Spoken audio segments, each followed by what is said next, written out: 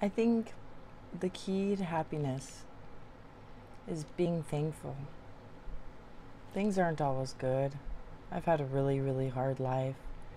And a lot of the times, I didn't want to even be here. And I've had to work really, really hard.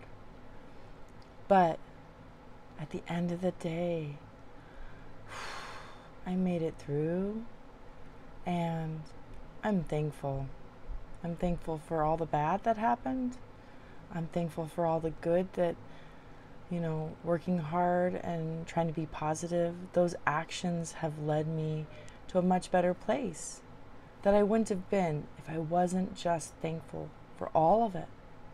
Because we do have no control over the cards that we're given, but we definitely have control over how we deal those, right?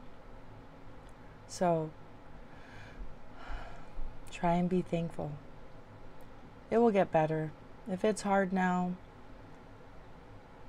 take those baby steps to make it so that, you have something to look forward to.